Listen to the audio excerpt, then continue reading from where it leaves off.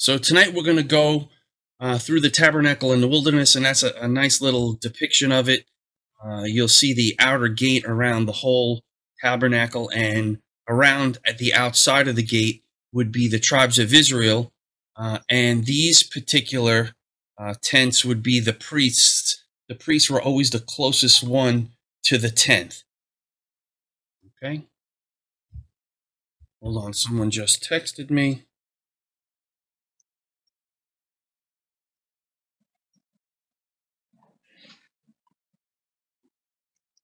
Okay. All right, so let's have at it. The tent in the wilderness was instituted after the Israelites were delivered from Egypt. So once God rescued his people from Pharaoh and he brought the Red Sea down upon the Egyptians and their chariots, now the Israelites were being led by Moses through the wilderness. That's why it's the tabernacle in the wilderness, on the way to the promised land.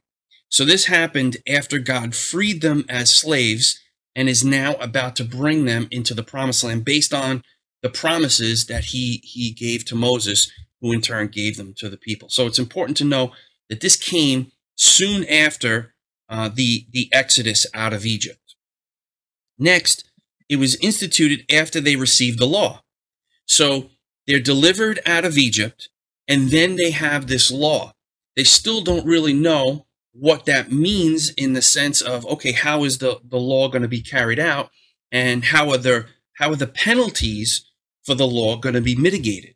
They don't realize that the tabernacle in the wilderness is going to be the way that God uses to forgive them for breaking the Ten Commandments or actually sinning. It was instituted to teach the Israelites how to approach God. Obviously, somebody has to come to God on his terms, and it's pretty simple. God tells you exactly how to approach him, and we're going to go through that in the tabernacle. And it was requested by God in Exodus 25, where we read, that's not what we read, but God in Exodus 25 is where he tells them that he wants to give them, he tells Moses that they will have the tabernacle in the wilderness. The tabernacle was a movable tent of meeting that God commanded Moses to build. God wanted to dwell among his people, the Israelites, and he wanted to have fellowship with them and be able to communicate with them. It's very important that to know that it was movable, because as God moved, he led his people. They would follow him with the tent of meeting through the pillar of fire by night, and the cloud by day. So the tent was portable. It was able to be disassembled and assembled and transported wherever God was leading them in the desert. The tabernacle and its courtyard were constructed according to the pattern set by God, not by Moses. We studied the tabernacle to understand the steps the Lord laid out for a sinful people to approach a holy God. That's very important to understand. You cannot approach God on your terms. You have to approach God on his terms. He's an all-consuming fire. In fact, the tabernacle was actually set up for Israelites' protection. If you approached God the same way, let's say you approached fire, if you did it the wrong way, you're going to get burned. In the same way, if you approached God the wrong way in your sinful condition, you too would get burned. So the tabernacle was built approximately 1440 BC and was the place where God dwelt with his people for over 400 years. Oh, I got to mute somebody's microphone here. How do I do that? Let's see. Maybe that works. Okay. Maybe that works. That works. That should do it. Okay. The tabernacle was used from the time of the Exodus until the time of King Solomon, when the temple was built. The tabernacle was the center of the Israelite camp. The 12 tribes of Israel camped around the tabernacle in a special arrangement, which we're going to go through in a minute. And this is Exodus 25. This is when God tells Moses what he wants. It says, the Lord says to Moses, speak to the people of Israel that they take from me a contribution. From every man whose heart moves him, you shall receive the contribution from me. And this is the contribution that you shall receive from them: gold, silver, bronze, blue and purple scarlet yarns and fine twisted linen, goat's hair, tan rams, skins, goat skins, acacia wood, oil for the lamp, spices for the anointing oil and for the fragrant incense, onyx stones and stones for setting, for the ephod and the breastpiece, and let them make a sanctuary that I may dwell in their midst, exactly as I show you concerning the pattern of the tabernacle and all of its furniture, so shall you make it. So first, God tells Moses to tell the people that they're to contribute to this, to the making of this tabernacle. And then he tells them exactly what he wants. He wants gold, silver, bronze, all of the things that he just listed, so that God could dwell in their midst while he was with them.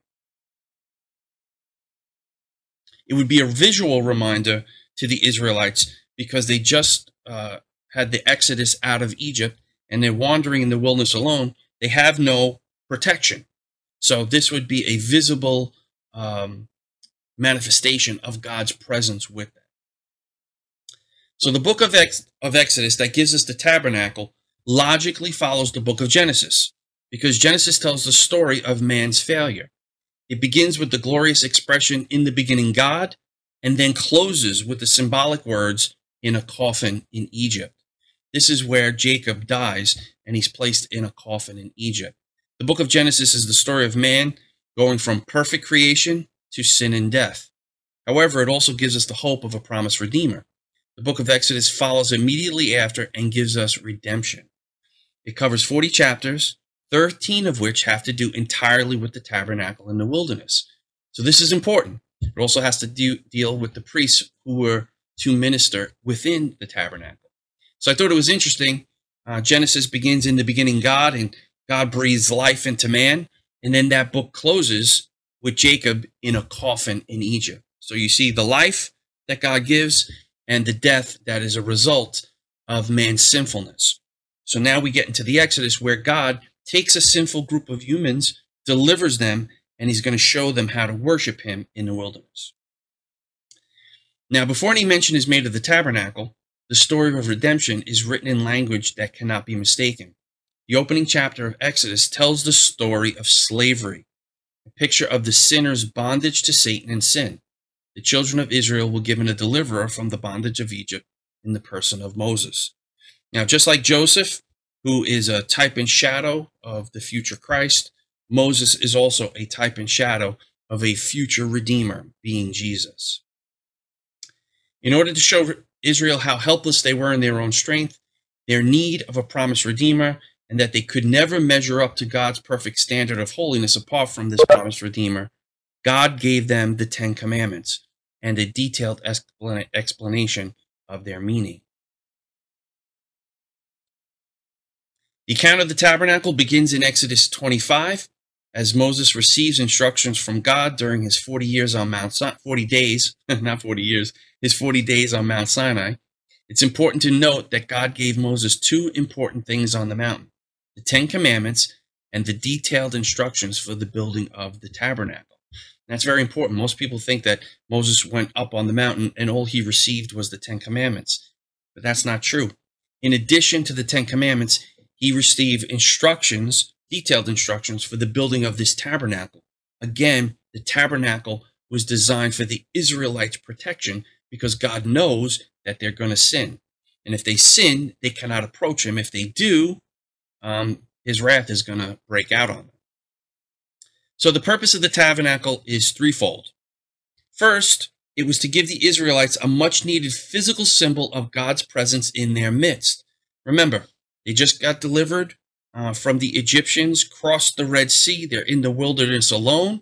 They need to know that God is going to be with them. The natural tendency of the Israelites, even after all God had done for them, was to turn from God. Man quickly forgets what God has done for him and needs a visual reminder.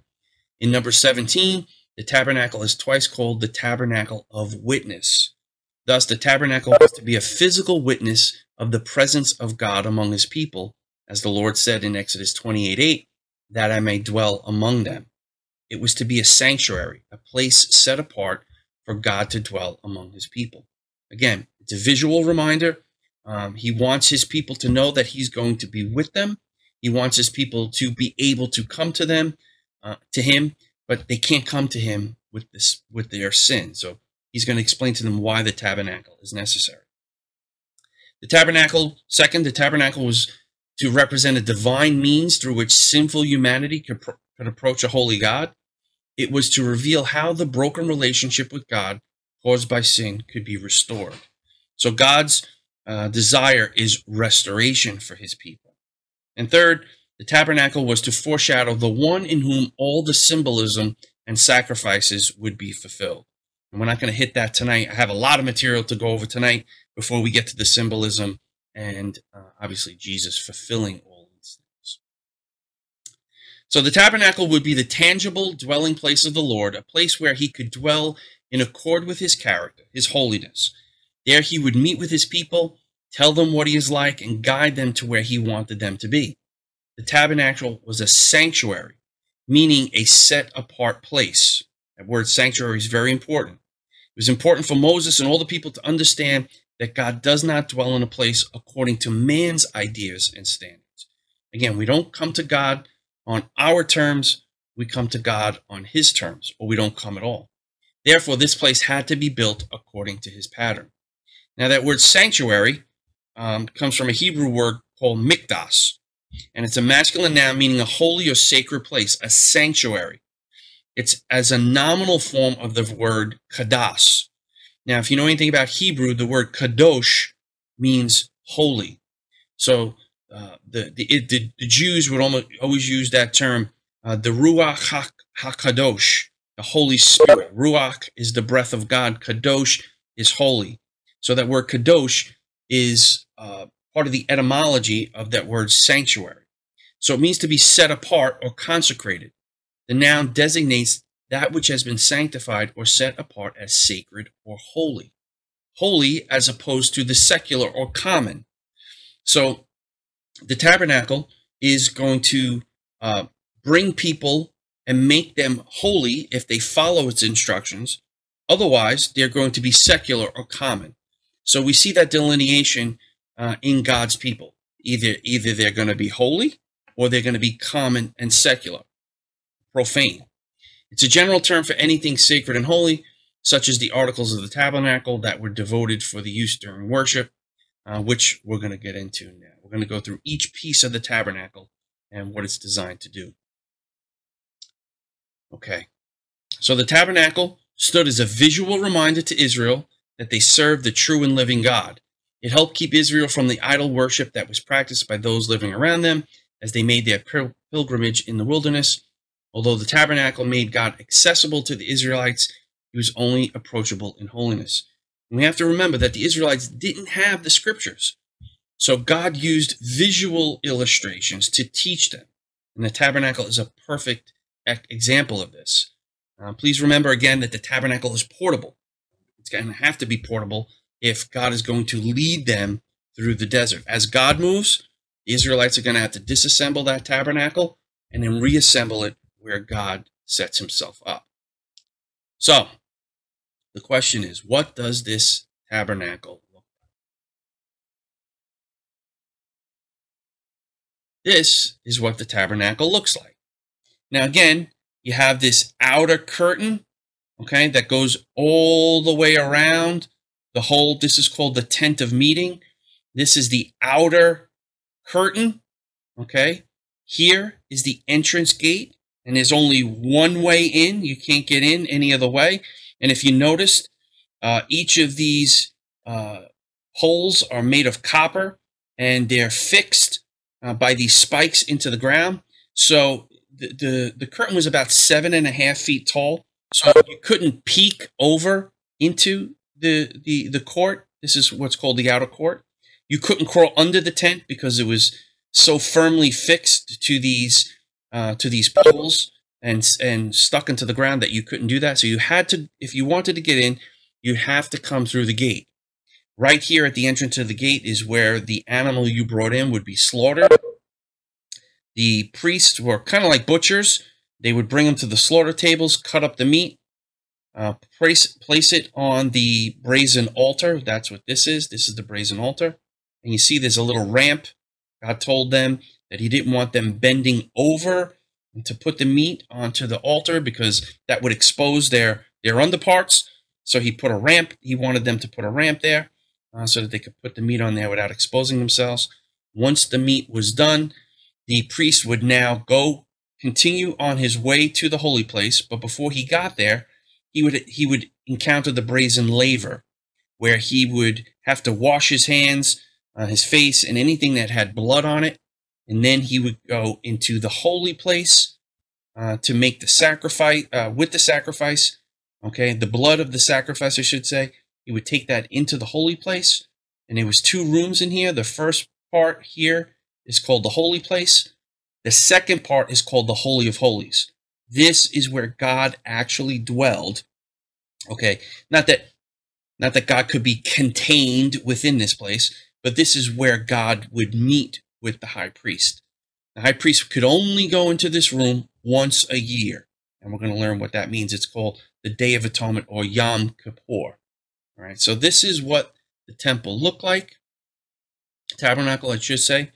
If you're looking, I better move this. If you're looking, this is the size of an American football field. So the court and the tabernacle here was about, let's say, a third of the size. Okay. Let's see what else we have. Okay. So this is also the tabernacle, and it's very important to see all of the priests were to camp around the tabernacle, and God had a very specific way for these people to. Hold on a second. God had a very specific way for each of the tribes to camp around the tabernacle. He assembled them in a specific way.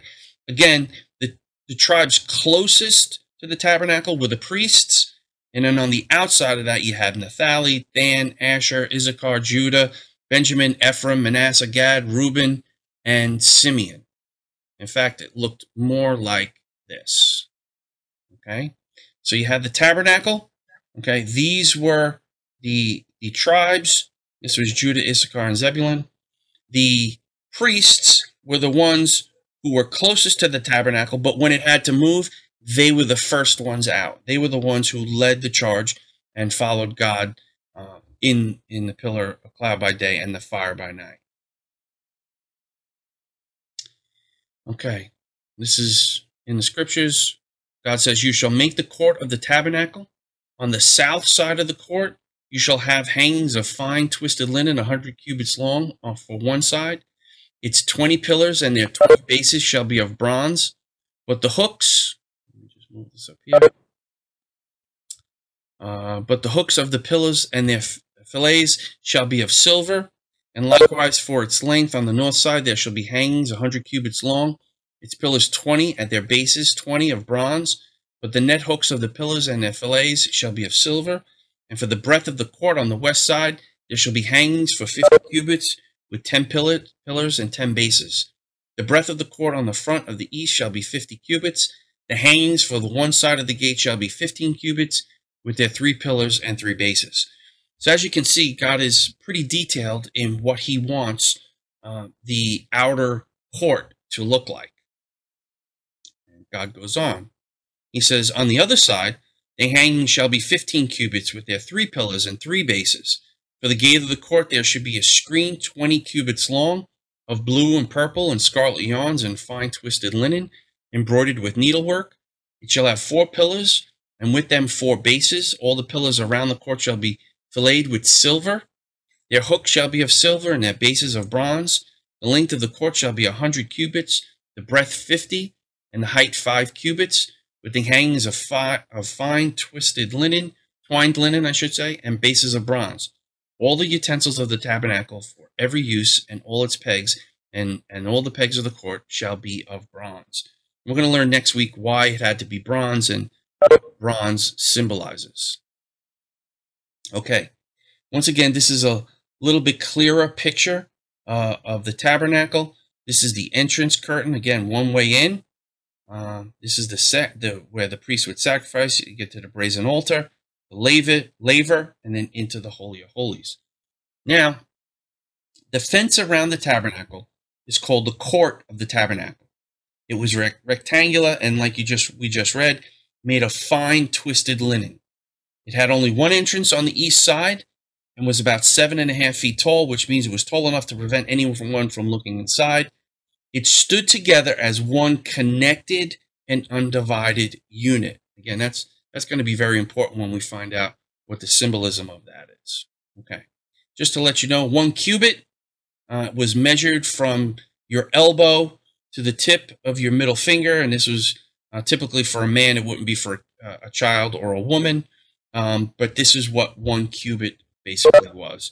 It was about 18 inches. It was more than a foot. Okay, so now what I want to do is we're going to go through each piece of the tabernacle, not in deep detail, but in some detail, and explain what it was and why it was necessary. All right, first is the courtyard curtain that went around the whole tent of meeting. So after passing through the gate, the person would come into the courtyard through the curtain. The court fence was made of a long piece of linen held up by posts that surrounded the whole tabernacle. And only the priests from the family or the tribe of Levi were allowed to touch the tabernacle. So the fence protected the people from coming too close accidentally. And you'll remember when Moses and the priests came to Mount Sinai in the desert, God told Moses to come up the mountain with the priests, but do not let any of the people or any of the animals touch the mountain. If they touched the mountain, they would die. Okay, so the mountain is a symbol of God's tabernacle with men. So the tabernacle that God is telling them to build now would be similar to that mountain, climbing the mountain. If you touched the mountain, you would die. So again, it was only the priests who could come into the tabernacle without a sacrifice. The courtyard was made of linen curtains, pillars, socket hooks, and fillets, tops and rods. Pins of bronze held the linen curtains in place. Again, it was 100 cubits long by 50 wide, which is about 150 feet by 75 feet. And we find that in Exodus 27, 38, and 40. Before you move toward the inner places of the tabernacle, you would be stopped by a large barrier that surrounded the perimeter of the tabernacle complex. It was an immense curtain supported by massive beams which bordered what we know as the courtyard or the outer court of God's presence. The great curtain wall provided a real barrier for anyone approaching it. It was very sturdy in construction and tall enough to deter anyone to try to climb over it. In addition, it served as a distinct obstacle for any person. Though anyone could enter the courtyard through the gate for the purpose of having the priests offer a sacrifice for their sin, the curtain served as a point at which no one considered their need to enter and caused them to make an intentional decision to do so or not. In other words, if you were approaching this curtain, this tabernacle in the wilderness, you recognized that you couldn't get in. You needed to bring a sacrifice to the priest in order to do that. So you didn't just flippantly decide you're going to walk into the outer court without a sacrifice. Okay, now we get to the gate. All right, and right here, these 1, 2, 3, 4, there's 4 posts, which looks like 3 curtains. Notice that the curtains to the entrance into the tabernacle are different color than the rest. The rest is white, but these are royal blue and purple and red. Now, to go to the gate of the court to go through, first a person would enter the gate of the court to offer a sacrifice for sin or a thanksgiving offering. Again, there was only one way in. The gate was made of hanging curtains, blue, purple, scarlet, and white. There was 4 pillars of brass, sockets of bronze, again, brass. There was hooks and fillets, clasps of silver on the tops of the pillars. The door itself was 20 cubits by 5 cubits, which is about 30 feet wide. We find this in Exodus 27, 14 through 16, and Exodus 38. The gate through the fence, giving entry to the tabernacle, was on the east, and was the only entrance to the court. Again, remind me next week on the east is very important. Okay, we're going to learn what that means. It was suspended on 4 pillars that were exactly like the other pillars of the fence. The gate was in the center of the east fence, with 10 cubits, 15 feet of court fence on either side. The fence that encircled the courtyard was shining white with no color. However, the gate was quite different.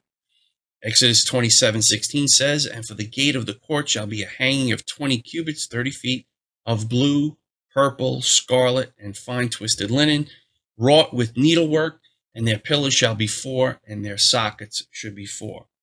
So the entrance to the tabernacle looked very different than the rest of the gate. It was colorful, whereas the rest of the tabernacle was white. Next, you would come to the brazen altar.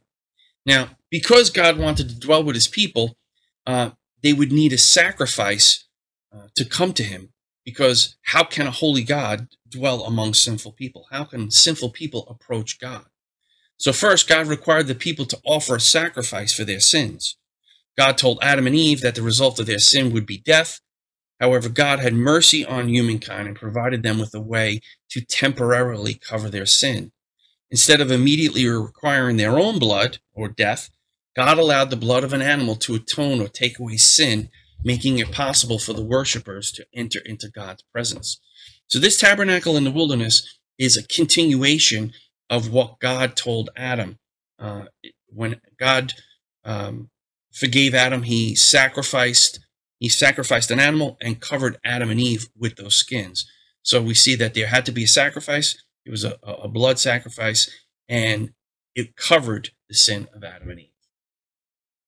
Only the finest animal would be brought to the brazen altar. It had to be perfect. God asked them for a perfect, flawless sacrifice because the animal represented an undeserving recipient of a deserved punishment. God wanted people to trust in his provision, so he asked that the sacrifice be valuable. Again, when you ask people, I asked an Israelite one time, what did it cost your God to forgive your sins? And he was never asked that question before, because obviously there's no temple that a Jewish person can come and bring a sacrifice to. So I said, well, what did it cost you, your God, to forgive your sins? And he scratched his head and finally looked at me and said, nothing. It didn't cost him anything. So I looked at him back and I said, well, then what is your forgiveness worth? You know, without a payment or value to that sacrifice, so your forgiveness is not worth anything. In Christianity, obviously, God sacrificed his son. It was the greatest sacrifice, the greatest possible cost to do away with sin. And because these sacrifices in the tabernacle are only temporarily, it just covered the sins of the people. They need to be offered on a regular basis. It had to be continual.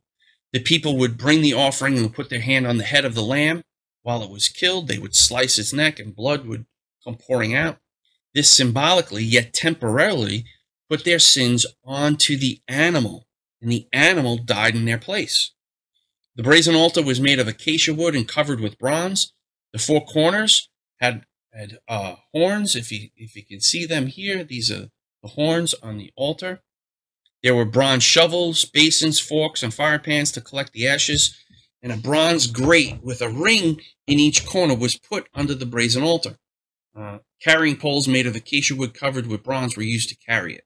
Okay, so when God would up and move, the priests would come disassemble the tabernacle. They'd put the poles in the brazen altar and start walking after or walking behind God to follow him. The offerings at the altar included several different things: burnt offerings of bulls, sheep, goats, doves, or pigeons. They took grain offerings of cakes or wafers with fine flour. They made peace offerings of a goat or a lamb. There was sin offerings of a bull or a lamb. There was also trespass offerings of a female from the flock, a lamb, a goat, which is also called a kid. I don't want my kids to get nervous thinking I might sacrifice them, although that's a possibility these days. So there was goat sacrifice, doves, pigeons, and grains. The bronze altar stood in the courtyard of the tabernacle, And this is where the animals were sacrificed to cover the sins of the Israelite people. So that's the brazen altar. Now let's move to the next thing, which is called the bronze laver, which is basically a big bowl, bowl full of water. The rest of the steps were performed by the priest. After this point, after the priest put the offerings on the brazen altar, they would take over from that point. After making the sacrifice, the priest washed himself at the brass laver. This washing purified the priest and prepared him to enter into the tabernacle. The Lord said that the priest must wash so that he would not die. The brazen laver was made from brass mirrors donated by the women, and that, again, that's going to become important. It may have had a shiny mirrored surface, which would help the priest wash thoroughly and remind him that the Lord sees past the outward appearance, but straight into the heart. We find this in Exodus 27, 40, and Exodus 30. Coming into the courtyard, a priest would first make sacrifice for himself at the brazen altar. Then he would approach the laver of bronze, which was placed between the altar and the door of the holy place. It was significant that the altar representing sacrifice came first, then the laver preparing for cleansing came second. So you would have to make a sacrifice first, and then the priest would cleanse himself. This was the last step before coming into the tent of meeting with God. And all these steps had to be followed very stringently.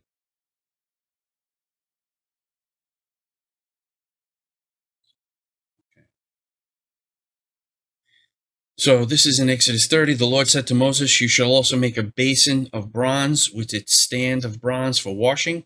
You shall put it between the tent of meeting and the altar. You shall put water in it, which Aaron and his sons shall wash their hands and feet when they go into the tent of meeting, or when they come near the altar to minister, to burn a food offering for the Lord. They shall wash with water so that they may not die.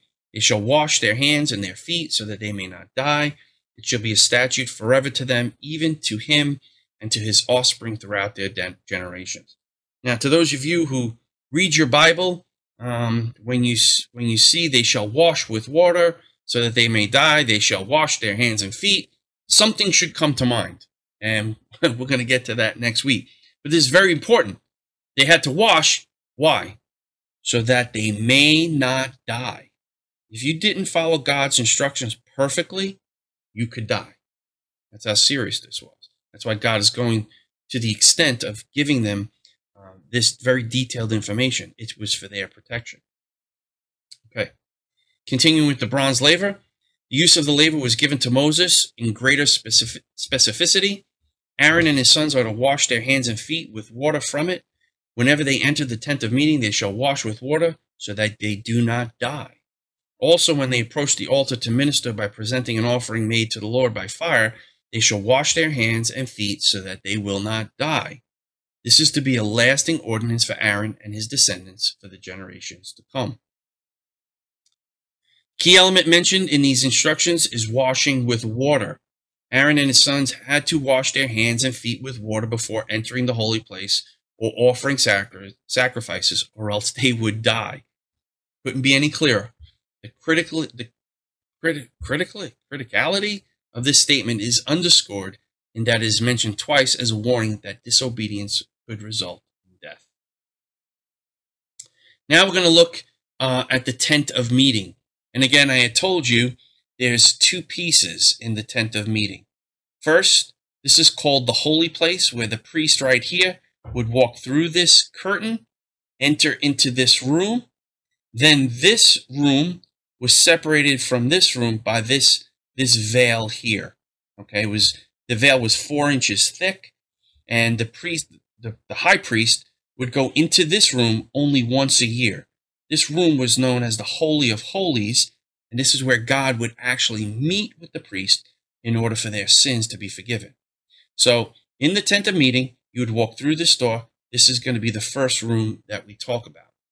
So the priest entered the tabernacle through the curtains at the entrance. Although sometimes the term tabernacle refers to the tent and the outer court and fence, it's generally used only of the tent in the middle of the court. The word tabernacle literally means to dwell. So the promise of God is this: I will be your God and you will be my people, and I will dwell or tabernacle in your midst. The statement is repeated in various forms throughout the Old and New Testaments. You'll see it in Exodus 6, Jeremiah 7, and Zechariah 2. We're also going to see fulfillments of it when we look at the symbolism and Jesus fulfilling it.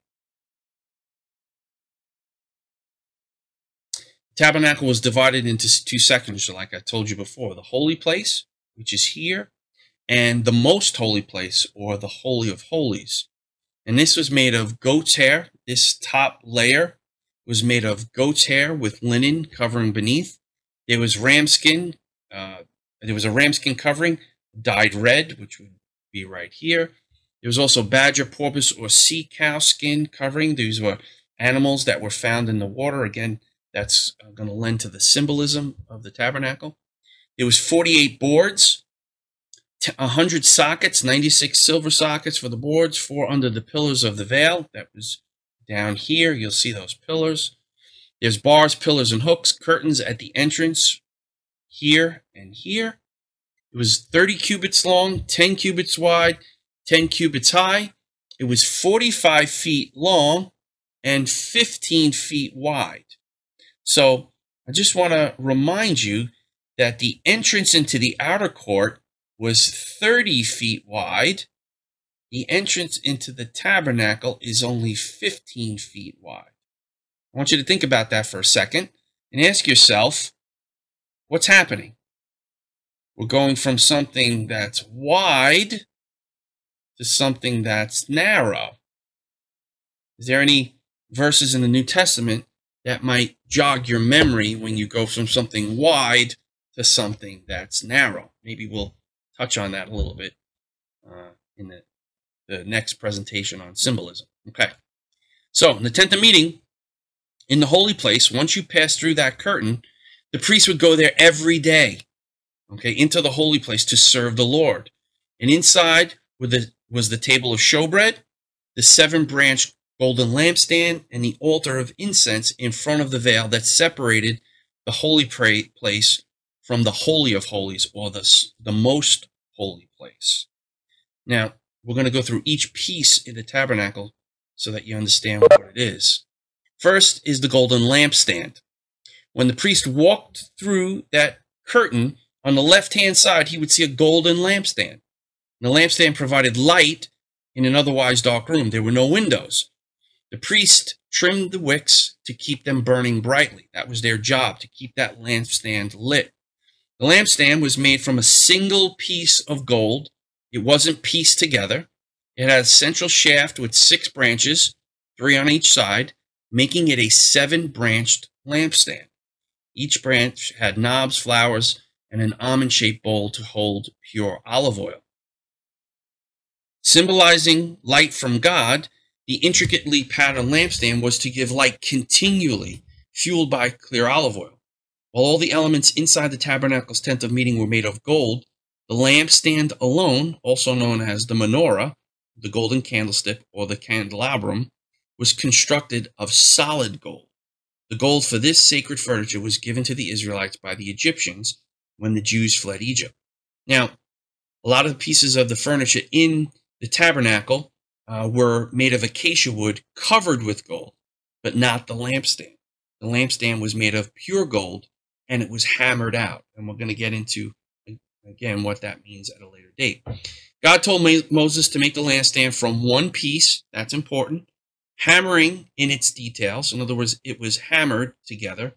No dimensions are given for the lampstand, but its total weight was 1 talent, or about 75 pounds of solid gold.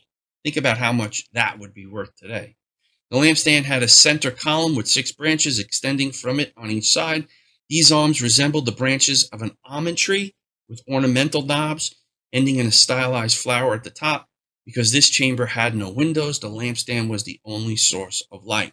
So again, I want you to look at the lampstand, realize that it's symbolic of something else, maybe a tree, just food for thought. Next came the table of showbread. On this would be on the priest's right side when he walked in through past that first gate, past that first veil. It's the table of showbread. The priest placed 12 loaves of bread made from fine flour, representing the 12 tribes of Israel. The loaves were a continual reminder of the everlasting promises between God and the children of Israel, and a memorial of God's provision of food. The bread of presence was eaten only by the priests, by Aaron and his sons, and was replaced every week on the Sabbath. Now, let me just read that to you again. The bread of presence was eaten only by the priests, by Aaron and his sons, and was replaced every week on the Sabbath. Now, if you're a New Testament Christian, what does that remind you of? The table of showbread was made of acacia wood. It was overlaid with gold and had a crown or frame of gold around it. The gold carrying poles were put through the rings on the corners of the table. There were also gold dishes, pans, pitchers, and bowls. So this basically was like the kitchen table. It was where you put your bread, you would put your pitchers, bowls, dishes, and anything that you would drink. So this is kind of like an eating and drinking that the priest would have with God in that holy place. Next comes the altar of incense. So when the priest walked through that first veil, on the left would be the lampstand, on the right would be the table of showbread, and directly in front of him, in front of the curtain that would go into the Holy of Holies, was the altar of incense. The high priest burned the incense on the altar every morning and evening. The four corners of the altar each had a horn, same as the other pieces, and a crown molding on the edge. Once a year, on the Day of Atonement, the horns of the altar were sprinkled with blood of the sin offering. The Lord required that special incense be burned constantly on the altar of incense. It was a special sweet incense, a mixture of spices to be used only for the tabernacle. God specifically required the specific recipe for that incense. None other was to be burned on the altar except that one. God's very detailed about what had to be put into that mixture of incense. The incense was a matter of life and death. As Leviticus 10 clearly shows us, when two of Aaron's sons offered strange fire before the Lord, they were struck dead. The altar of incense was made from acacia wood covered with gold, and on each corner was a horn, which the high priest would dab with blood on the annual Day of Atonement. Drink and meat offerings were not to be made on this altar. It was much smaller than the brazen altar. And again, golden rings were placed on both sides, which would accept poles used to carry it when the entire tabernacle was moved. The altar, sitting as it did just outside the Holy of Holies, was as close as you could get to God without literally being in his presence. So this was kind of like the last stop before you went through the veil into the Holy of Holies. Speaking of the veil, this is our next stop after the priest would offer the incense on the altar and put the blood on the horns of the smaller altar of incense. He would be facing the veil. And again, the veil is made of blue and scarlet and purple linen, and there was inscriptions on it. It was angels and cherubim scribed, sewn into that veil. The veil was a divider between the holy place and the most holy place, where the Ark of the Covenant was kept. It was a barrier between God and man. You could not pass this barrier without your sin offering, and it was only once a year. Only the high priest would be able to enter into the most holy place. The veil was made of heavy woven cloth. There was no separation in the middle. The high priest had to go around the side of it. A woven veil of blue, purple, and scarlet thread with designs of cherubim embroidered on it was hung on 4 pillars of acacia wood overlaid with gold. 4 gold hooks were put in 4 sockets of silver. That's also very symbolic. The veil was a heavy curtain that closed off the most holy place. Historians like Josephus wrote that it was as thick as a hand's breadth, which is about 4 inches, and that a team of horses pulling in each direction couldn't tear it. The veil separated the holy place from the inner holy of holies inside the tent of meeting. It hid a holy God who dwelt above the mercy seat on the Ark of the Covenant from sinful people on the outside. Again, this was designed for the Israelites' protection. God wanted to dwell with them, but he knew because they were sinful, if they approached him without the proper sacrifice, they would die. The veil was four-colored: blue, purple, scarlet, and white, of fine twisted linen. It was embroidered with cherubim, and it was erected on four gold-plated pillars. The purpose for the veil was to serve as a partition between the holy place and the Holy of Holies, where the Ark of the Covenant was kept. The veil was the work of a skilled weaver. This was the last item to protect the priest before he entered into the presence of God. This is a thrice holy God that would meet with the high priest right behind that veil. In fact, it was so dangerous that on the bottom hem of the priest's garments, they made pomegranates of blue and purple and scarlet and woven linen, and they sewed bells into the bottom of his garment. And they put the bells between the pomegranates all the way around the hem of the robe. It would alternate pomegranate bell, all the way around the hem of the robe, as Adonai had ordered Moses in Exodus 39. Now it's interesting. While the high priest was engaged in his purification rituals, the common priest who was standing outside the sanctuary, outside of the Holy of Holies, they being the holy place, they would be on high alert, always listening for the jingling of the golden bells. If the jingling of the bells stopped, in other words, if the priest wasn't moving and the bells stopped for a considerable period of time, the other priests would assume that the Lord killed the high priest due to some breach of protocol. This is how serious it was approaching God. If you didn't do the right thing, God could strike you dead. So if they didn't hear the bells jingling, they would pull him out of the Holy of Holies with the rope that was attached to his foot. Meeting with God was very serious business. Next, we're going to get into the most holy place, or what's also known as the Holy of Holies.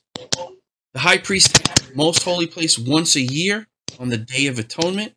The focus was the Ark of the Covenant. The glory of God rested upon the lid of the Ark, or the mercy seat. The high priest entered to sprinkle blood on the mercy seat to atone for his sins and the people's sins.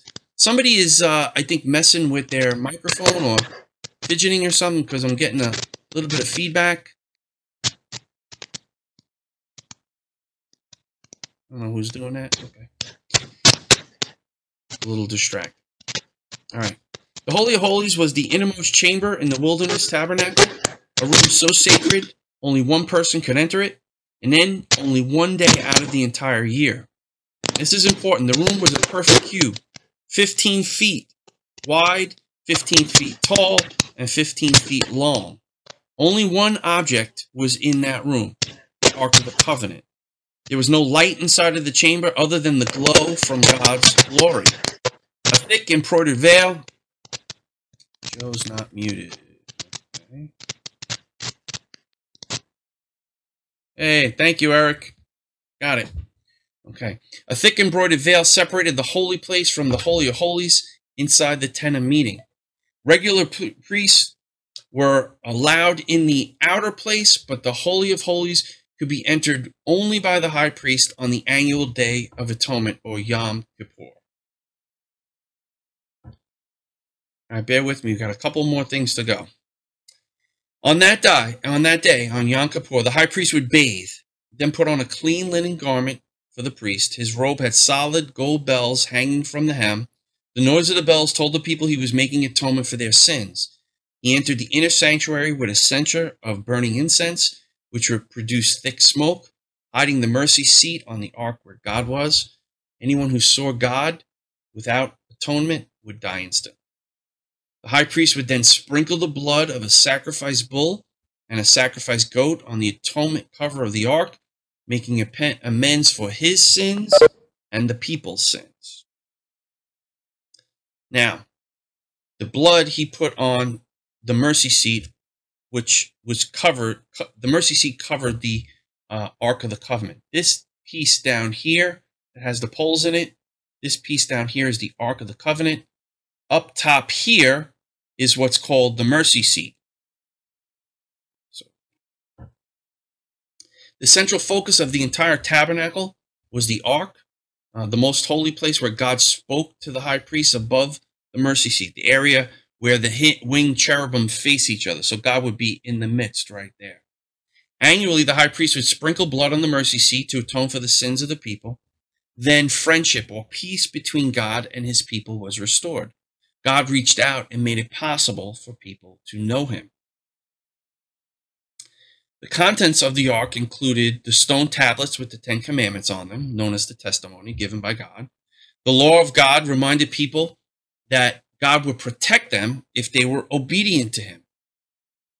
The other thing, there's 3 things in the ark. The law. Next was a jar of manna. It reminded the people that God constantly provides for them. God provided them manna as they were walking through the wilderness every day. And third was Aaron's rod, which budded and bore fruit, and it proved that Aaron was chosen by God.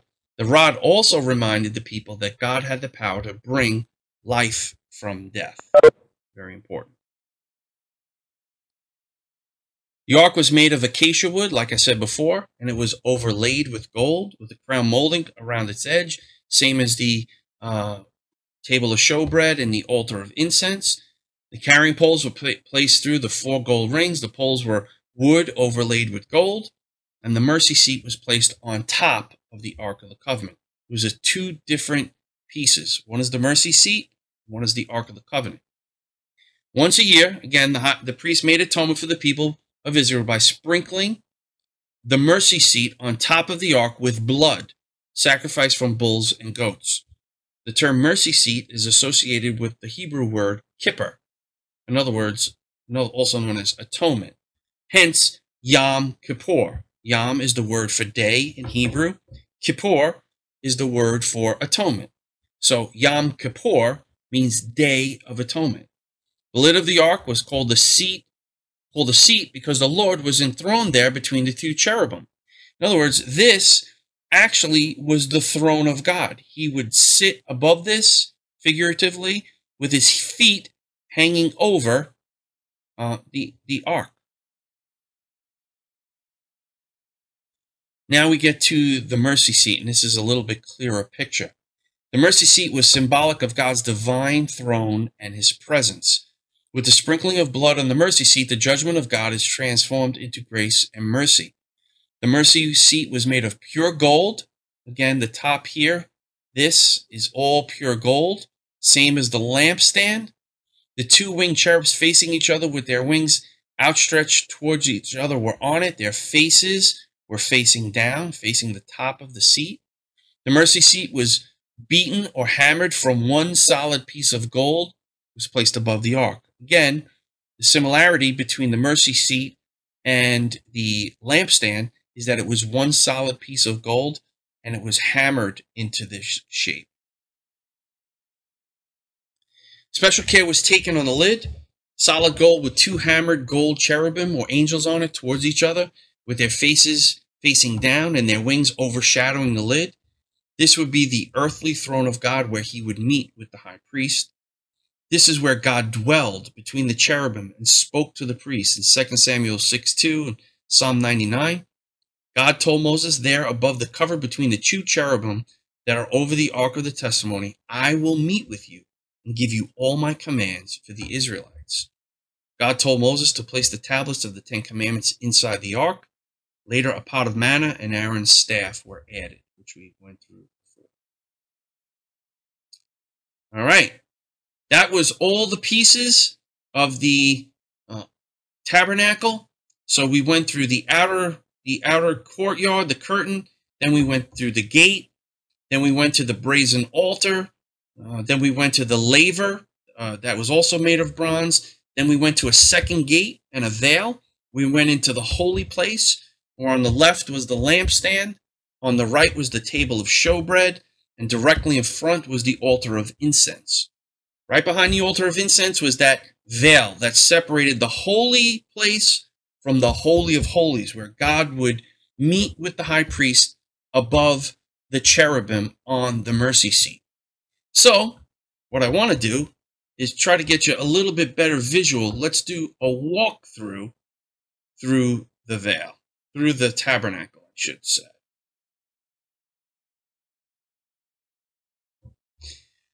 Now this is outside in the wilderness. We're approaching the tabernacle. See the white curtain. This would be the tents that the Israelites dwelled in, surrounding the tabernacle. This is the gate. You would walk in. You would see the bronze laver with the horns on top of it.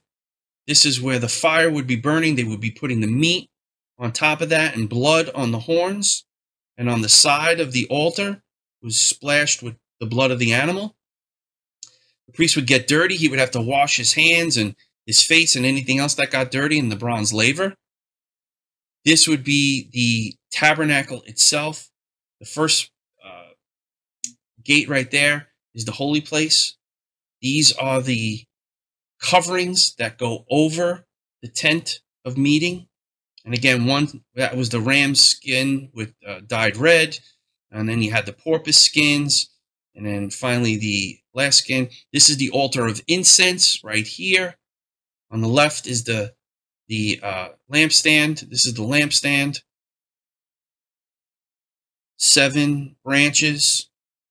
This is the table of showbread with the 12 loaves, with the pitcher and the bowls on it, kind of like a kitchen table. This is the altar of incense that stood before that veil that was 4 inches thick.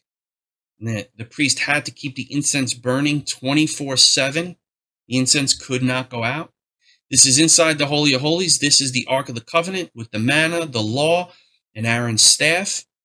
And this is the mercy seat with the cherubim where God would meet with them above it. So that was a walkthrough. Next week, we're going to go through the symbolism of the tabernacle.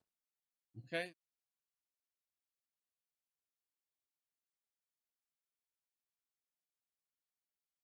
I want to, let's see, stop sharing this.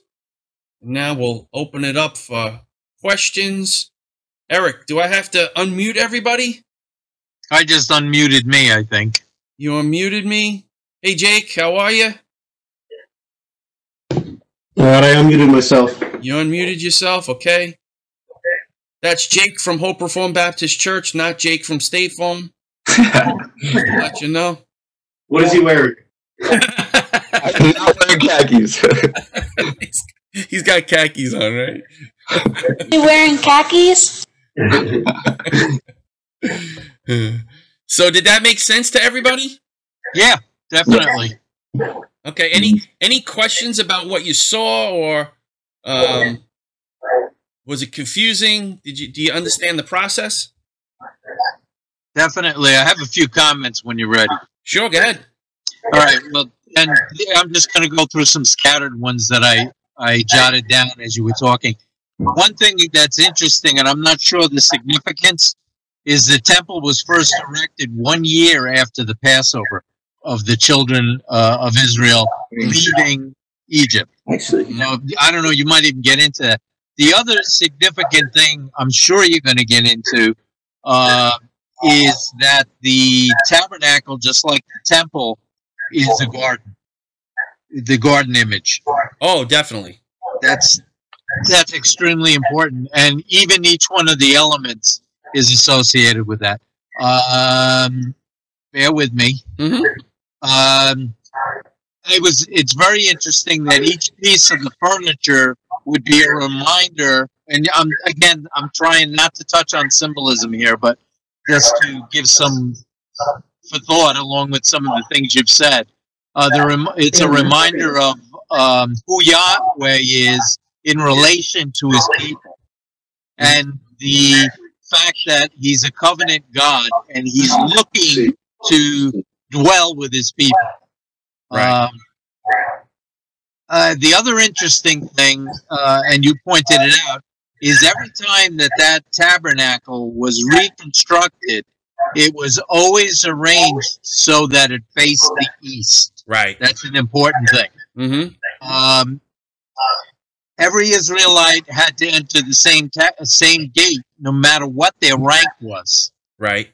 That's another thing. I'm sure a lot of this you're going to get into. Also, I was reminded of Psalms 104. Enter into his gates with thanksgiving, into his courts with praise. Be thankful unto him. and bless his name. I think that explains that entry process. Sure, absolutely. I'm almost done, and then I'll shut up. No. This is good. The other thing that you made very evident was God's willingness and desire to tabernacle with his people. And again, that emphasizes the covenant commitment, that he had as provider and protector, etc. Mm-hmm. I think that's all I jotted down. Mm-hmm. Yeah, that's all for now. Those are good observations, and my goal was just to get everybody familiar with the tabernacle itself, with the pieces that make up the tabernacle, and the reason why the tabernacle, why God gave them the tabernacle. The tabernacle is a visual reminder of his presence. It's a visual reminder that they need to make atonement for their sins, and the tabernacle is really for their protection. If they were to try to approach God without making a sacrifice, they would be killed. I mean, you can't approach a sinful person cannot approach a holy God. So in the description of the tabernacle, and I would recommend that everybody read it, starting in Exodus 25, it goes 13 chapters. God is very, very detailed in what you have to do to atone for your sins and what the priest had to do. Any error could result in death. If you didn't wash, it could result in death. If you didn't do the steps correctly, it could result in death. So it's very serious, and I think sometimes today, because we hear, well, that was the God of the Old Testament, the God of the New Testament is happy now because Jesus was sacrificed. We don't have to worry about his wrath breaking out on us. Yet, we see things like the coronavirus and 9/11 and other judgments that God brings upon the earth. God is the same God. He's the same God yesterday, today, and forever. He's merciful and he's gracious. And people, what happens is people presume upon his mercy and presume upon his grace. And in the moment something bad happens, they shake a fist at God and say, why did you allow this to happen? When the real question is, why did you allow anything good to happen to sinful people? It's because you were merciful and gracious to them so often. And because our hearts are sinful and because our minds are stained by sin, we forget how sinful we are and we forget how holy God is. This is a visual reminder that you cannot approach a holy God on your own terms. You have to approach him on his terms. That's why there's only one way into that tabernacle. There's not many ways into that tabernacle. That's something that we're going to explore next week. Go through some of the symbolism of the tabernacle. But it's very important that God has a specific pattern and a plan in approaching him. And again, it was designed for the people's protection. It was due to, like you said, Jerry, the covenant that he had with them. He bestowed his love upon a group of people that he delivered out of Egypt. And because of his love for them, he wants to draw near to them. So this is what he institutes to bring about the atonement and forgiveness for their sins so that he can dwell in their midst and he can protect them. And he's going to be with them wherever they go.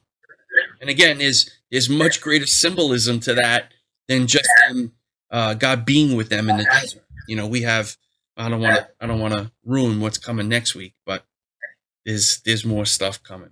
So does anybody have any specific observations? I do. Joe here. Yes, I have two questions, Anthony. Sure. One being the tabernacle itself. What is the significance in the pot of manna and Aaron's staff? I can realize the Ten Commandments. We have to obey his command. But other than that, what's the manna and the staff have to do? Okay, that's a good question, and we're going to hit it next week, but I'll give you a real basic understanding of it right now. Well, leave it for next week. If that's what you're going to go through, you don't have to say it now. But the second question I have, what in today's age is similar to what they were going through with the tabernacle, like the Seder table, Yom Kippur? What Jewish people what do they go through as a ritual? What they symbolize in Moses' day? Well, it went from the tabernacle to the temple that Solomon built, and then it went from Solomon's temple to Herod's temple. Now, because the Jews rejected Jesus as Messiah and said that they have no king but Caesar, they rejected Jesus. In fact, they called for his crucifixion. The Jews said, "Let his blood be upon our heads and our children's heads." And God unfortunately granted them their request. And he destroyed the temple in 70 AD. He basically took away any means by which they could get atonement. They're no longer able to bring animals to the temple for sacrifice or for atonement.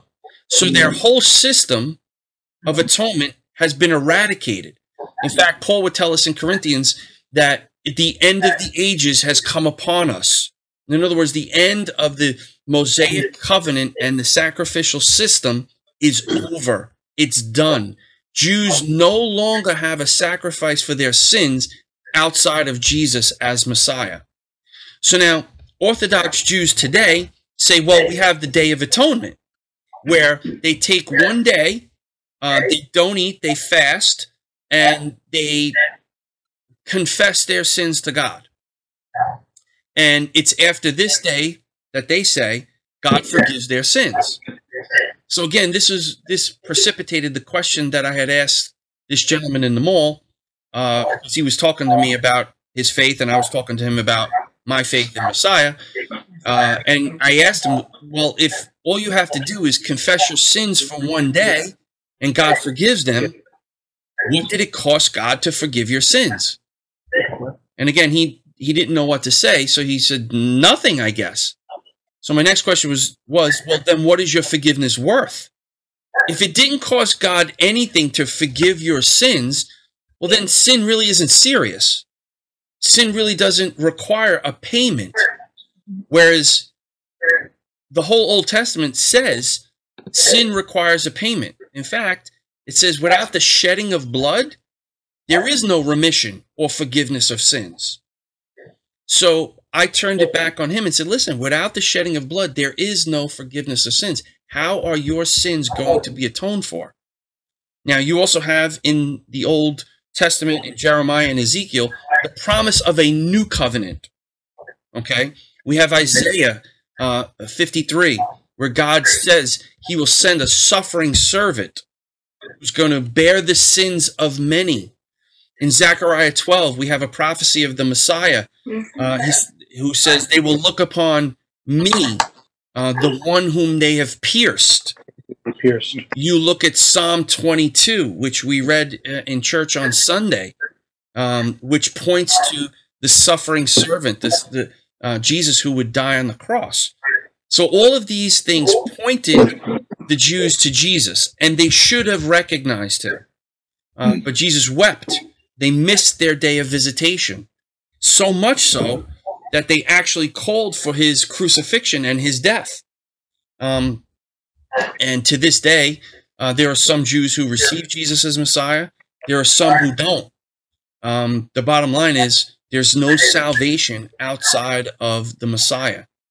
So I was talking recently to a cousin of mine, and we were talking about truth. And they said, well, doesn't God respect people of all religions as long as they're sincere? You know, they may not know specifics about God, but they know God. I said, well, that sounds good in my flesh, right? And it sounds like, oh, God will just accept everybody. I said, but is truth absolute? And she was like, well, what do you mean? I said, well, is 2 + 2 4? She says, yes. I said, is there any chance it could be 5 or it could be 3? She said, no, of course not. I said, well, why not? Are you prejudiced against 3? Are you prejudiced against 5? Why can't the answer be 3 or 5? She says, because 2 + 2 is 4. I said, and only 4. I said, exactly. 2 + 2 is only 4. Truth is absolute. Jesus said, I am the way, the truth, and the life. No one gets to the Father but through me. Now, either Jesus was telling the truth or he was lying. He would also tell the Jews, if you do not believe that I am, you will die in your sins. So if we take the words of Jesus as at face value, he's basically telling people, not just Jews, but everyone, if you don't trust in him, as you recognize him as God in the flesh, and trust in him as Messiah, you will pay for your own sins. Right? It doesn't matter how sincere you are. In fact, I brought to mind the first commandment to her. I am the Lord your God. You shall have no other gods before me. That's commandment number 1. Why on earth would God abrogate that commandment because somebody is sincere? Jesus didn't take that route. In fact, he says, if you deny me before your fellow man, I will deny you before my Father in heaven. It sounds like Jesus thought that truth was absolute.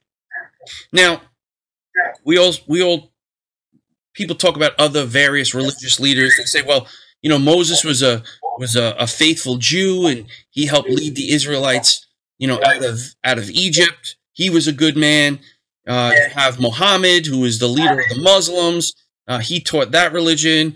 You have Buddha. You know, he taught that religion. These are all great teachers. Jesus is just another one of great teachers. He's another path or way to God. He's a good teacher just like the rest. So my response to that is, well, if Jesus was a good teacher, he claimed to be God. Now, a good teacher doesn't lie. So if he claimed to be God and he wasn't, he was a liar. And he doesn't deserve to be mentioned in the same breath as Moses, Muhammad, or Buddha, or any other God. But if Jesus was a good teacher and he told the truth, and he was God the way he says he is, well then Moses, Muhammad, and Buddha shouldn't be mentioned in the same sentence as him. Jesus is exclusive. He claimed to be the only way. Okay? So we can't have it both ways. Jesus can't be a good teacher and a liar at the same time. And Moses, Buddha, and Muhammad can't be telling the truth if Jesus says he is God. If those 3 leaders say he's not God, well then one of them is wrong. Right? Because truth is absolute. 2 plus 2 is 4. It's not 3, 4, and 5, no matter what Common Core might teach you. Mm-hmm. So it's very important to understand that truth is absolute. Jesus made an absolute statement. If you do not believe that I am is the Old Testament name for God, Exodus 3:14. God told Moses, tell him, I am that I am sent you. Jesus is pointing back to that, saying, I am. Before Abraham was born, I am. And when he said that, the Jews picked up stones to stone him because him, a mere man, claimed to be God. They recognized what his claim was. They recognized that he was claiming deity. Now, if he claimed deity and he wasn't deity, well, then he's the greatest deceiver the world has ever seen, and he's not a good man. But if he claimed deity and is deity, well, then he is God in the flesh. Now, Paul makes it real clear. He says in 1 Corinthians chapter 15, this is the clearest presentation of the gospel in all of Scripture. He says Jesus was born, okay, died on the cross according to the Scriptures, was buried, rose again according to the Scriptures. Right? This Jesus is Lord. He says, if Jesus has not been raised, we are most of all people to be pitied. In fact, we're still in our sins and we're dead. So Paul basically said everything hinges on the resurrection. Jesus claimed to be God. He claimed that before Abraham was born, I am. He claimed that the Jews would destroy this temple, but in 3 days later, he would raise it up. he was crucified, he died, and was raised again. Witnessed by Paul, witnessed by the other apostles, witnessed by 500 other people. And that was written down by the Apostle Paul in the late 50s, early 60s. So this was something that the eyewitnesses who lived at that point in time could verify. This news of this resurrection spread like wildfire throughout Jerusalem and eventually Rome. Anybody could falsify the gospel, the resurrection by doing one thing: producing the body. If they produce the body of Jesus, Christianity is a fable and not to be believed. But what do we have? We have an empty tomb. How could Christianity come on the scene and burst into existence if that tomb wasn't empty? Now, even the Jews said in the scriptures that the disciples stole the body. That's real important. That's called enemy attestation. When your enemy is agreeing with you about a certain point, it's a good chance that it's true. So what are they admitting when they say the disciples stole the body? They're admitting that the tomb is empty, that the body's not there. It's gone, and they don't have an answer for it. So their answer is the disciples stole it. Now, if the disciples stole the body, they were questioned about it. All 12 of them, and probably more people, would have been in on that. I don't know if you've ever seen when they bring a mob guy to trial, okay? If he's done something wrong or he knows of someone else who's done something wrong, and they say, look, we're going to put you away in prison for life unless you tell us what happened. And then he rolls over on him, he becomes a rat, and he tells that he squeals on all his friends. Each one of the apostles were given an opportunity to squeal on their friends and say, where'd you hide the body? None of them admitted to that because it wasn't true. In fact, most of them died a martyr's death. Peter, tradition has it, was crucified upside down. Now, what would be the benefits package of telling this lie that Jesus rose from the dead? Well, they would get beaten, thrown out of the synagogue, cast out, pursued. They were trying to kill them. There was no benefit for them physically to make this claim. It was a death sentence, basically, saying that Jesus was Lord. In fact, the early Christians were given an opportunity. Confess Caesar as Lord and live, or confess Jesus as Lord and die. Now, in Romans chapter 10, we have a real interesting statement by the Apostle Paul. He says, if you confess with your mouth Jesus is Lord and believe in your heart that God raised him from the dead, you will be saved. For it is with the mouth that one confesses, and it is with the heart that one believes unto salvation. Now, we read that and we're like, oh, good. All we got to do is confess Jesus as Lord. We say this prayer and we're in. Not during Paul's day. What Paul meant by that was if you confess Jesus as Lord, in the society at that point in time, that was a death sentence. Remember, Luke tells us to count the cost, right? You have to count the cost when you become a Christian because life may not get better. In fact, it may get worse. People don't like Christians. Jesus says, if they hated you, it's because they hated me first. They don't like Jesus, they're not going to like you. It's going to convict them. The way we act is going to bring conviction to certain people. When we don't go along with their coarse joking, when we don't go along with their lies or whatever it is that they're trying to get away with, maybe even if we point it out to them and call them to repent, the flesh doesn't like that. You're not going to be liked. So the apostles had nothing to gain by claiming that Jesus rose from the dead. Their benefits package, like I said, included scourgings, beatings, being destitute, being chased. It was not a happy time for them, no matter what the health, wealth, and prosperity guys would have you believe. So it was basically a death sentence. And when Paul says, if you confess with your mouth Jesus is Lord, that was a very, very serious thing for someone to do at that time. It's not like here in America where, you know, you're in the middle of a church and you're not being persecuted and the government is allowing you to worship. In fact, they're giving you tax-free status, which is probably going to come under fire soon. But as Christians, we have to be prepared for that.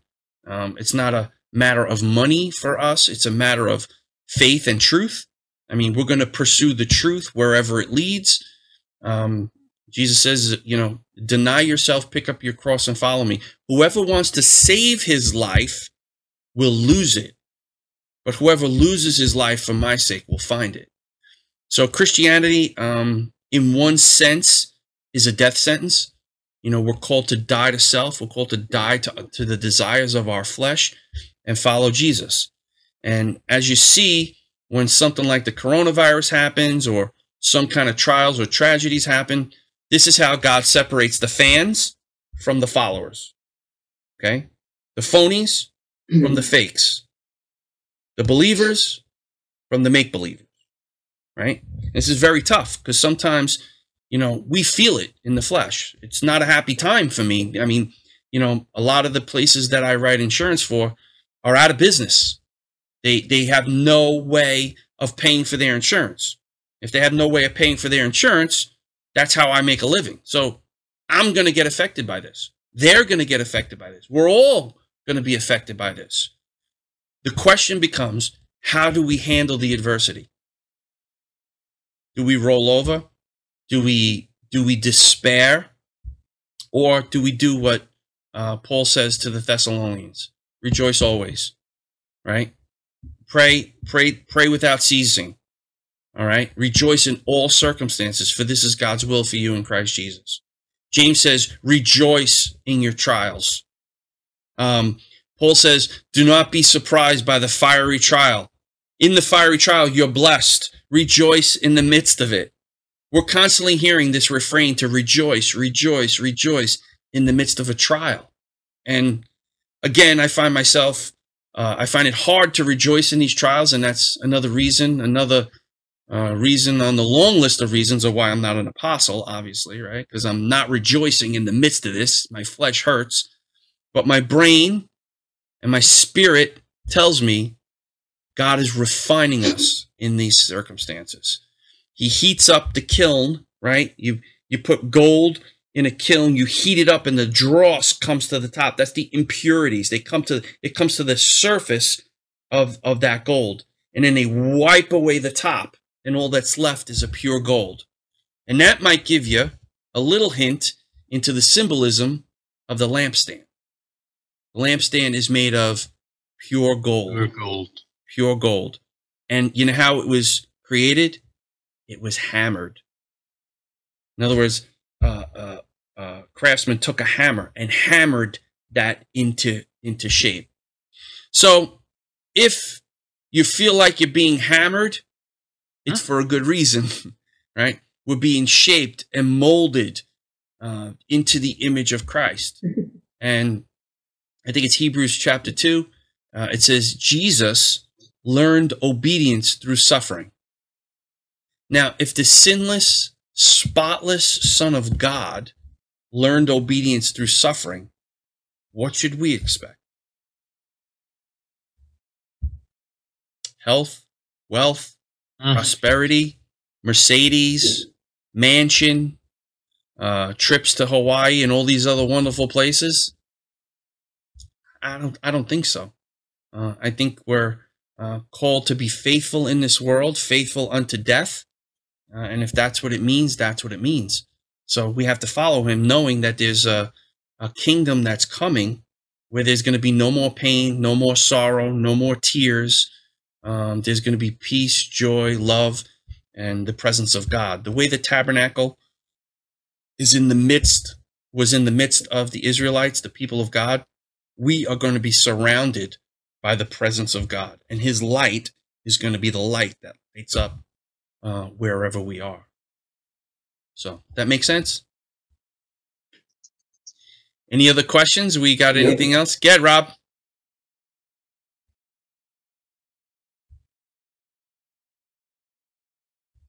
I don't hear you. No here. Try now. Yeah. Here we go. Right. Can you hear us? I can hear you. Okay.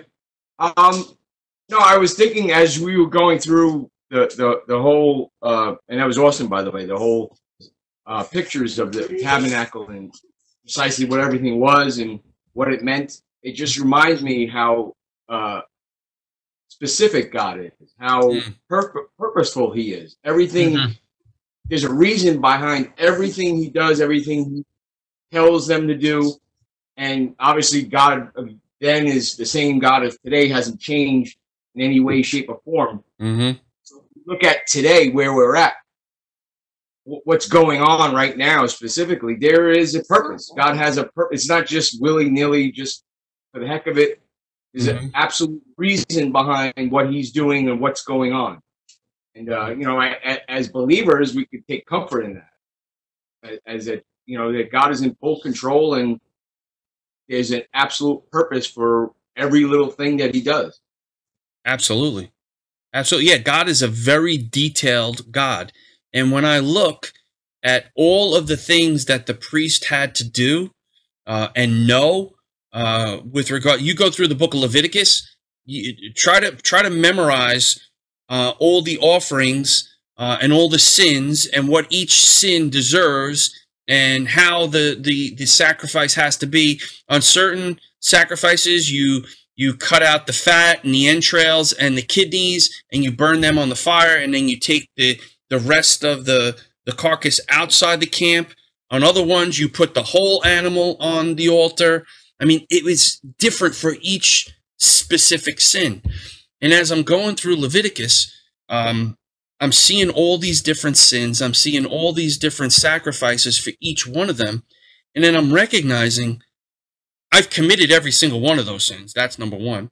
And number two, Jesus atoned for all of them perfectly. He's a perfect priest. No human priest could ever do that. So this God who is so detailed and so concerned about even the most minute sin is the same God who redeems us from it and becomes the high priest to deliver us from those minute sins, the sins that a regular priest might miss. So it's just mind-boggling when you think about the detail that God put into the sacrificial system, the detail that God put into the entire universe.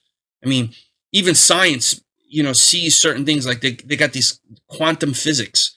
In the quantum realm, they see these little particles coming into and out of existence, right?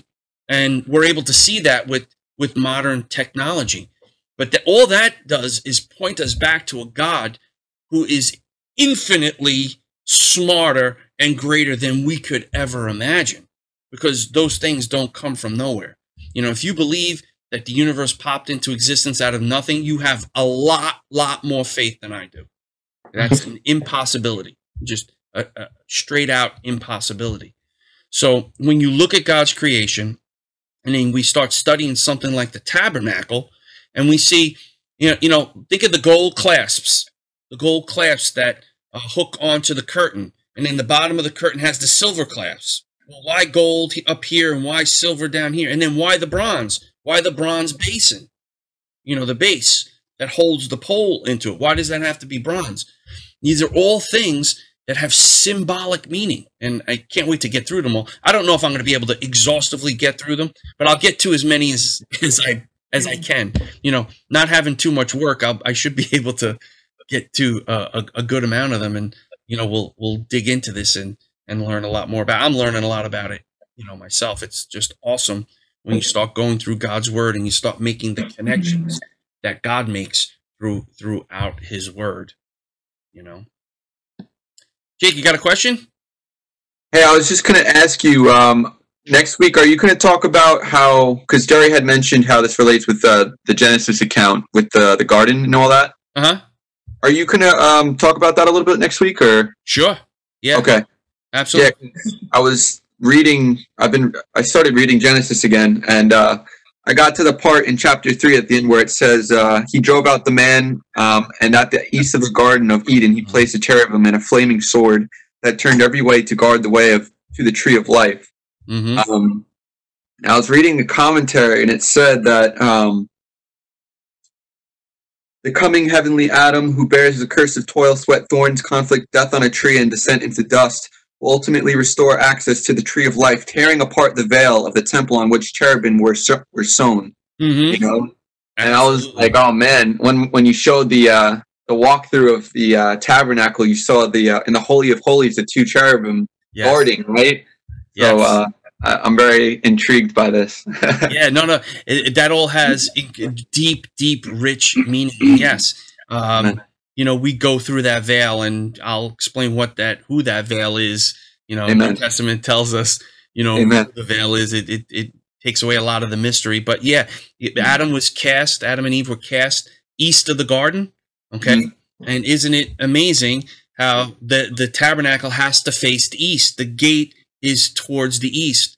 When he did the study in Jonah, we talked about the east wind, the great east wind, right? The east wind was a form of judgment and blowing the people out of God's presence. So the east wind was a term of judgment, right? And I think I made mention that a lot of people get married at the east wind, but once you know what it means, you may not want to do that anymore. That's a good one. They obviously didn't read the Bible when they picked up that name. But anyway, yeah, the East Gate has tremendous significance. Okay. And the Holy of Holies, the whole, you know, the table of showbread, the lampstand, the altar of incense. These are all rich symbolic instruments that are gonna point us closer to God. So again, what I wanted to do was lay the groundwork. So we saw that the Israelites, as they were delivered from the Egyptians, crossed the Red Sea, and are now in the wilderness. They're on their own.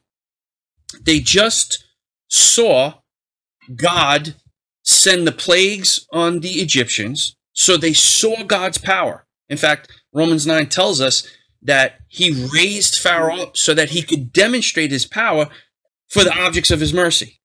So the Israelites saw the power of God, saw God deliver them from the Egyptians, crush them in the Red Sea. Now they're in the wilderness alone, right?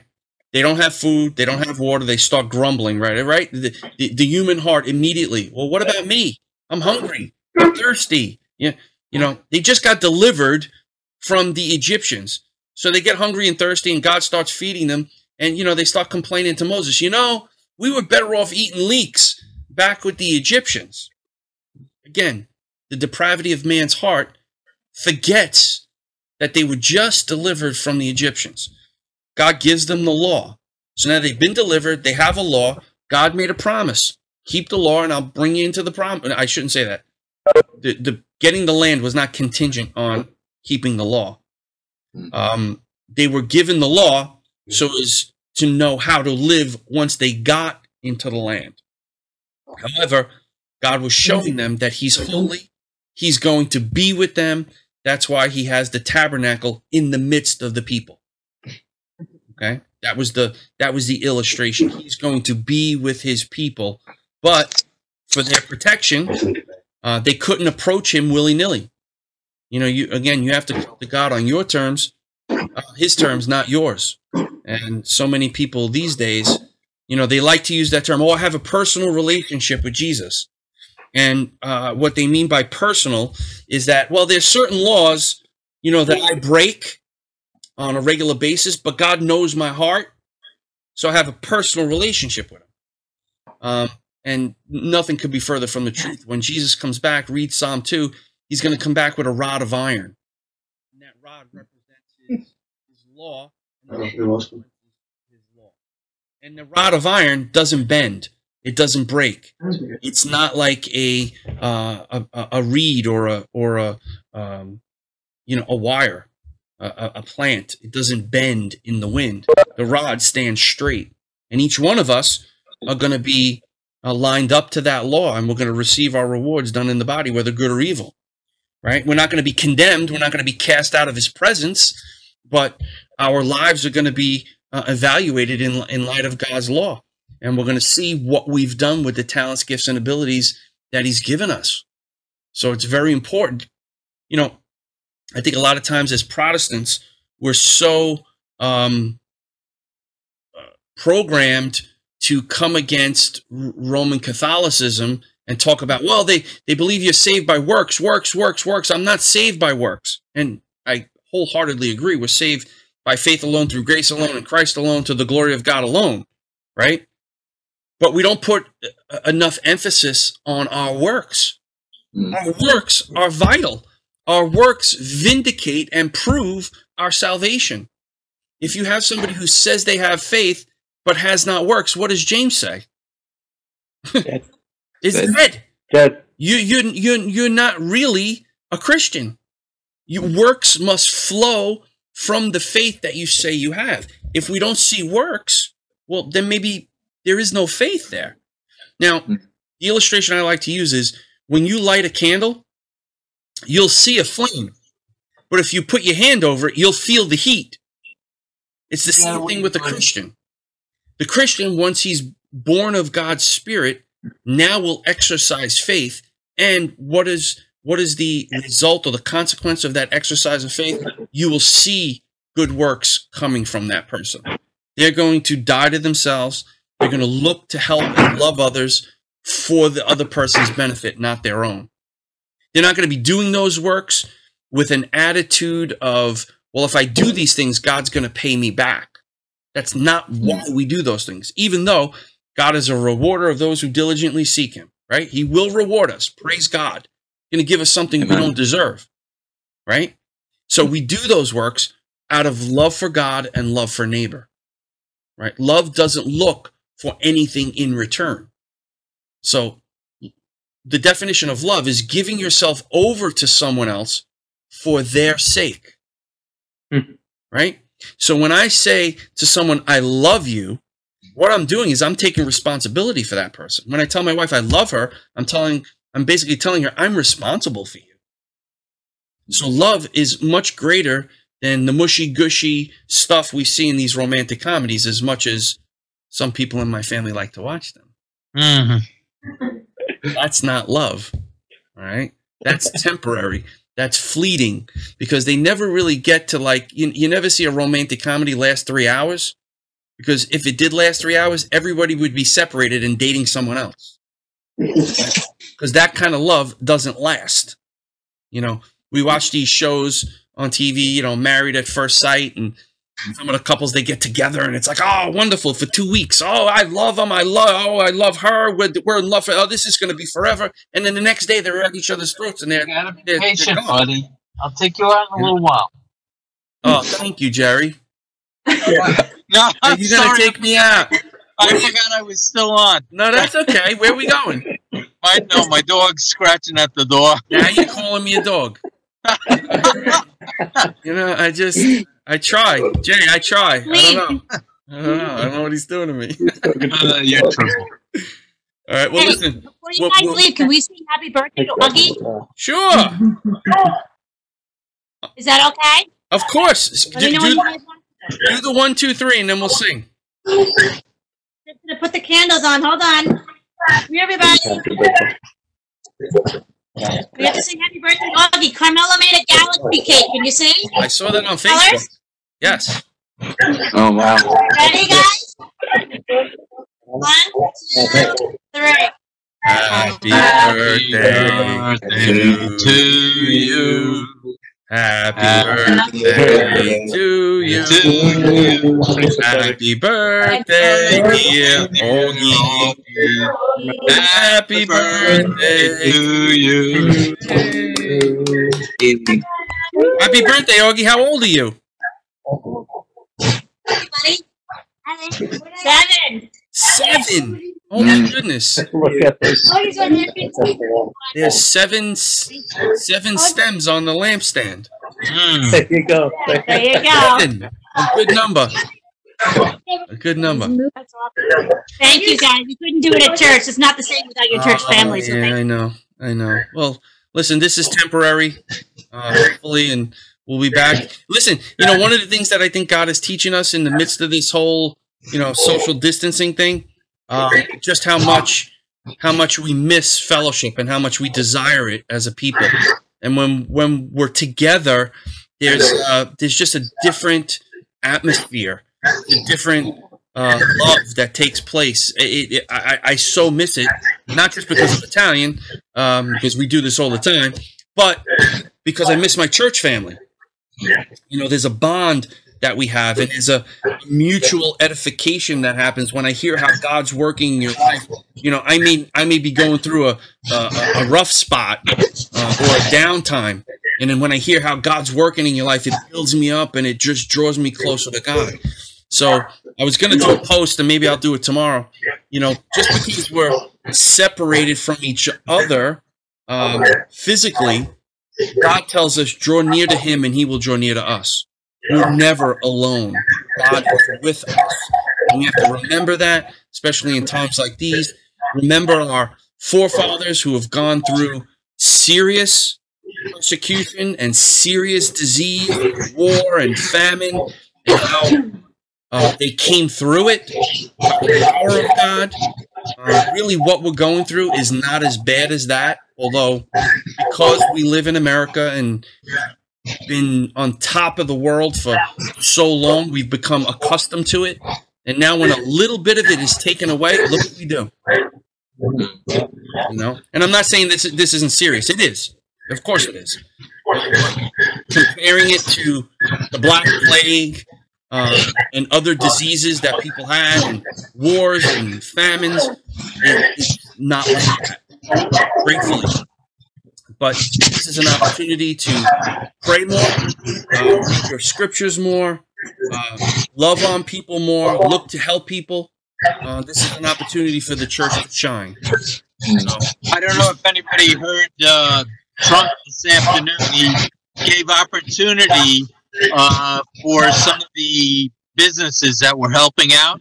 Mm-hmm. And one of them was, I think it's called My Pillow or something like that. The guy's name is Michael something. Yeah. And he made a point of emphasizing, he's toward the end of his little time that he had, he said, and this is opportunity for families to get together, to pray together. Yes. They took prayer out of the schools. Now God is, he went on and emphasized the fact that definitely was clearly a Christian, is clearly a Christian. Definitely.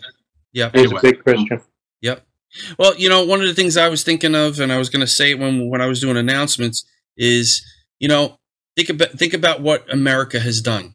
They don't even want to take one day a week to pause, to rest from what they're doing and focus on God. So God says, all right, you don't want to rest one day a week? I'll make you rest every day this week. How's that? Not just this week, next week, the week after that, and the week after that. You're going to be resting. You got nothing to do. How's that? You don't want to rest? I'll make you rest. It's like the spell that was going to come out of your noses, out of your nostrils. That's right. Exactly. I think God did this for me because he knows how busy that I always am and I will never slow down. So he did it because of me. Joel was praying that I would slow down. And that's why it happened. Just for me, everybody. Just so that you know. Julie's to blame. He actually told me that the other day, by the way. Oh, he did? Yeah. Yeah, I was praying for you, and he said, don't worry, we'll slow her down. But there's so many different lessons that we can learn, through this whole thing. Listen, I've been telling people, obviously about the corona. Everybody's worried about the coronavirus. I said, have you heard of the virus that's worse than the coronavirus? They're like, what are you talking about? I said, yeah. I said, have you lied? Have you stolen? Have you used God's name in vain? Have you committed adultery in your heart, murder? Yeah, you're SIN positive. You realize that everybody's going to die from that disease. There's only one cure. His name is Jesus. So it's really an opportunity. Mm-hmm. Right? It's an opportunity to share the gospel, and I've been able to do it several times, more than I have in the past. Mm-hmm. So let's as a church be focused on God, Let's be focused on evangelism. Let's love our neighbor as ourselves, right? Love warns its neighbor. If we know that these people don't have a relationship with God, it's incumbent upon us to warn them of the judgment to come, to call them to repentance, to turn from it, and cling to Jesus. Now, I know people don't like using the R word, repent. That's not what the modern evangelical churches use. But I use that word, and I clarify what it means. I said, listen, you need to repent of your sins. And that just means to turn from your sin. Stop thinking about sin the way you think about it, and start thinking about sin the way God thinks about it. God hates sin. And you and I are sinners. We're lawbreakers. We've broken God's law. So we have to turn from what we know about sin and turn to God and what he knows about sin. And every time you repent, you turn from something, you're letting something go. So your hands are empty. But when you turn, whatever you turn to, you have to grab onto. So you can repent of drinking beer, right, and turn from that and start smoking cigarettes. Right? You're always going to turn from something and turn to something else. So you need to turn from your sin, and it's important that you turn to the remedy for your sin, which is Christ, and cling to him. All right?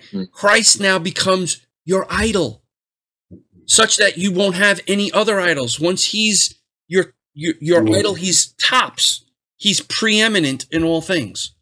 So once you cling to him, you don't need to cling to anything else. And once you recognize that Jesus is all you have, you also recognize that Jesus is all you need. So it's very important that when we tell people to repent, we tell them what to turn to and what to grab onto. So don't be afraid of that word repent. It's a biblical word. We need to use it. So any final thoughts, observations? Anthony. Yeah. I did the math on the lampstand. Okay. It would be $1,125,000 today for 75 pounds of gold. Whoa! Wow! Wow! I would have thought it would have been more, but okay. It's $1,500 an ounce. Well, that's a troy ounce, so I don't know exactly how that works out, but okay. I use that ounce to go to a pound. It's $1 million. It's $1 million candlestick. Yeah. That's heavy duty. That's heavy duty. So, all right, guys. So it was either that or a goat. Either that or what? Or a goat. They were melting the gold they took from the Egyptians into a goat. Oh. The calf, right? The calf. Yeah, a calf. Exactly. Yeah. Think about what the calf symbolizes. I think I did this at one of the first messages that I ever did at Hope. I talked about the golden calf. And, my question to the congregation was, if you were going to start a football team, and this you would resonate with, right, Jay? You were going to start a football team or a soccer team, and you had to pick a mascot. What would you pick? The Bulls, the Eagles, the Cougars, the Lions. Pick a really strong animal that's going to strike fear into the heart of your opponents. But what if I came to you and I said, we're the Hope Reformed Baptist Church Calves? Yeah. You'd be like, really? Yeah. Veal. Why? Yeah, veal, exactly. Parmesan, we're going to get some cheese and make you veal, Parmesan. yeah. So they picked a calf. Why? Because a calf is not intimidating. I put a rope around the calf's neck. I lead it wherever it goes. I lead. It follows me. I don't follow it. It doesn't strike fear in my heart. It listens to me. Wow. That's what they wanted. They wanted a God that they could control, a baby, something that wasn't going to erupt on them. Wow. And I always remember the line from The Lion, the Witch, and the Wardrobe.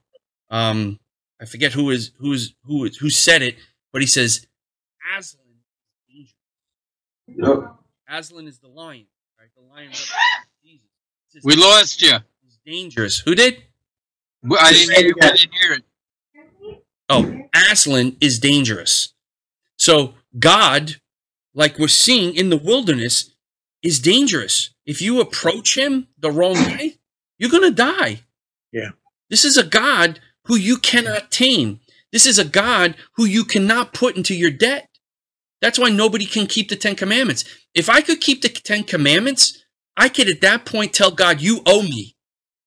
Basically put God's arm around his back and say, you owe me. We're never going to be able to say to God, you owe me. He will always be able to say to us, you owe me. We owe God everything. The very fact that we're alive and healthy, my goodness, not too many people, get that same privilege. So, all right, we passed 9 o'clock. I think we're good. Did everybody enjoy this? I mean, definitely. Okay. Yes. Good. All right, so we'll do another one for next Monday. And Jerry, you want to close this out? We'll have another tent meeting, right? We'll have a tent. We almost made it. We almost made it without a pun. I'll close it out in prayer. Thank you. Blessed Heavenly Father, Lord, what a great time we've had together, even though we're doing it electronically and we can't be actually together physically, Lord. But, Lord, you've blessed us with your word, Father, and as we've learned tonight about the tabernacle, or at least been introduced to it, we look forward to the further studies that we'll have, Father. But even more importantly, Lord, we are reminded about who you are, how great you are, the awesome God you are, and how, Lord, it was your great grace and mercy that saved us. We were enemies to you, Father, and outside of you, moving our hearts and softening them and turning us to you, Lord, we would continue to be enemies, Lord. Father, as our brother Anthony has shared this opportunity that we have now, even in this situation that seems so dire, to share your word, to share our faith. Father, help us to be strong. Inspire us, Lord. Let us not be ashamed of your gospel. And Father, we would pray for each person here that has joined tonight, Lord, as well as their families, their friends, their neighbors. Lord, that you would have mercy on them, Father, and keep them, Father, safe from this virus, Lord. We have many loved ones that we're concerned about. Even more than that, Lord, that we would learn from this, Father, that indeed our hearts would be turned to you, Lord, that we would remember who we are in you, Lord, that we would be a praying people, that we'd be a people that study your word, Father, but not people that become spiritually fat with it, but that we would also share it, that we would love our neighbors as ourselves and love you with all our heart, soul, mind, and strength. We pray this in Jesus' name. Amen. Amen. Amen. Amen. Remember, guys, as the church, we live in America. I want to, as the church, make America grateful again, right? If we don't remind people why America was great in the first place, well, then they're never going to understand. They're going to have a wrong understanding of what great is. If we're grateful to God for this country and the blessings that he's given us and we put him first, we'll automatically be great. We'll prosper because that's God's plan and promise. We're covenanted to him, and the blessings go along with the covenant. If we're obedient, we'll be blessed. So let's make America grateful again. And well, he tells us, right, that we bow our knees in prayer, that he'll heal our land. So, Amen. Amen. Amen. all right, guys.